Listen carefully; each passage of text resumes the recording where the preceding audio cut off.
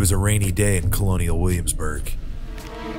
We were out, hungry, during the lunchtime hour. Many times we'd driven past this place called Precarious Beer Project, seated on the corner of South Henry and Francis Street West. Easy to spot the open flame and thirsty patrons that typically congregate in front of it. Drinking malt beverages not being our thing, we just always admired the fiery view from streetside. But we've always been curious what's inside. When we learned there was actually a taco bar and a fairly new smash burger joint inside, under the umbrella of Precarious Beer Project, we figured, hey, we're hungry, let's go grab a bite to eat.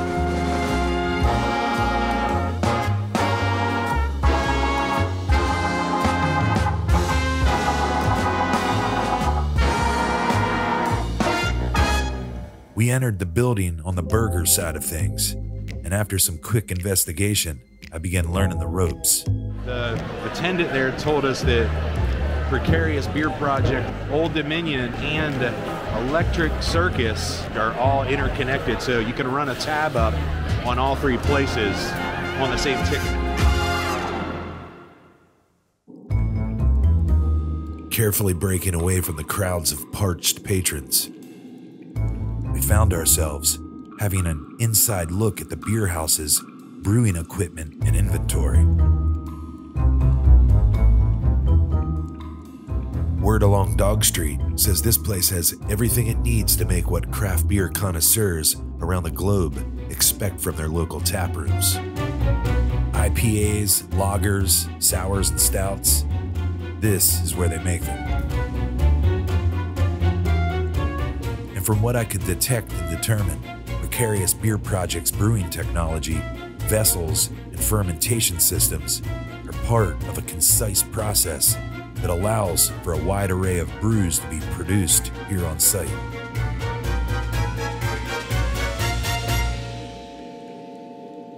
With 2 places to eat inside, we had decided a smash burger would fit the bill. Here we are at Old Dominion Burger, home of the smash burger. They've got a large array of different types of burgers. The VODB, the First Rodeo, Hamburger USA, Pizza Burger, Black and Blue, the Snob Burger. I think that would be the burger Sarah would probably pick. They've got other things like the Bird, ODB Wings, Old Coney, Basic Dog, the Fall Salad, and then up here is the Old Dominion Burger. Very vintage looking menu.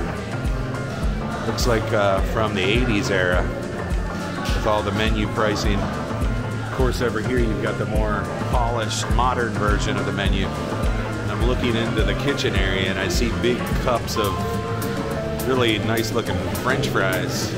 We're hoping Old Dominion Burger offers up a mean elaboration of spices and seasonings on our fried potatoes. Curious what the dirty fry is. He's scooping what looks like a chili on those French fries, so I'm wondering, is that what makes them dirty? It says dirty sauce, so maybe that's what makes it dirty. I'm not sure. Somehow, every time I spot a swinging kitchen door, my daydreaming mind will have me thinking about an old Sesame Street episode I remembered watching as a child. Hey Charlie, table 26 wants a hot alphabet soup. Pretty random, I know. And right through that door is where the smash burger process happens. And it's a secret that only the chefs of Old Dominion Burger know exactly how to smash that burger. I get one of the ODB single. I'm gonna do the ODB2. Can you add tomato and onion to it? We don't do any add-ons when they take stuff off. You get the simple folk, that's the one that has like tomato, jam, onion. The simple folk has cheese, lettuce, sun-dried tomato, onion, and pickles. That'll work. Yeah, let me do that. And then an order of French fries. Curious what the dirty fry is. What makes it dirty? That's since this is the Old Dominion, like the dirty fries, the dirty sauce that comes with it. That's why they call it. On this rainy day in Colonial Williamsburg, I am quite hungry looking at those French fries. Oh, like you know how fries is going to become regular? So I have dirty sauce, and then with everything on it, just... Okay, I didn't know if it was like a seasoning or... Okay. Oh, yeah, like, so it has like a fry seasoning on it, and then like the dirty sauce and the chili that goes. So it's probably best to get it dirty. Huh? Yeah, no, like the dirty fries, it's like a entree concept, so it's pretty filling. Okay, we'll just do it the regular. And then 2 Cokes. No. At the beginning, like the guy, he's like a blogger, and they go at the beginning, and at the end, they're like friends and everything. Are they really? It's called Chef? Yeah. I'll have to check that out. I won't send it until we all say it's okay. Why don't you come by again tonight? I got a whole new menu just for you, Oh, no, That's not good. It's out there now, so. What happens? Why did you do You can't take that back. Thanks, man.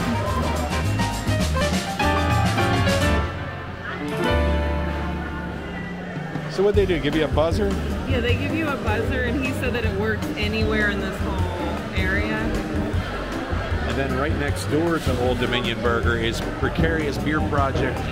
And not sure if the concept is you order your burger and then you go to Precarious Beer Project to have a beverage and eat your meal. And then here is the Electric Circus, the other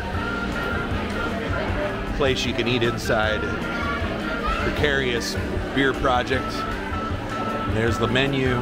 Everything from fried catfish to pork carnitas, electric nachos, electric wings, quesadillas, and everything in between.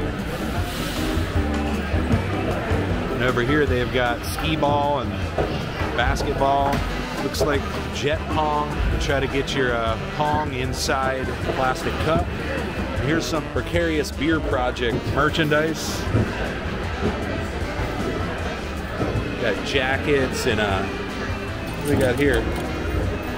Is that an ugly sweater? Do they have their own signature hot sauce? See the basic beach. Cry me a river. Taste of your own medicine. So pitted and stings like a bee. Imagine their own personal brand of Precarious Beer Hall drinking selections. You see here you got the Lost in Transit, Jerk Bait, Kung Fu, Big Stacks, Mr. Palmer, No Politics, and the Proton Bomb, amongst other subcategories there, and all the different styles of malt beverage it is, from braggot to alt beers, stouts and lagers, hazy IPAs and cold IPAs, ambers and brown ales, porters and shandies, drafts and West Coast IPAs. And the water boy makes an appearance. Fill up your water right there. After admiring the high-quality H2O hydration station, once and for all, we headed outside to get our first ever look at the exterior seating space we'd often driven past when caravanning through downtown CW. This time, though, our vantage point would be from behind the flames that even a rainy day in Colonial Williamsburg couldn't extinguish.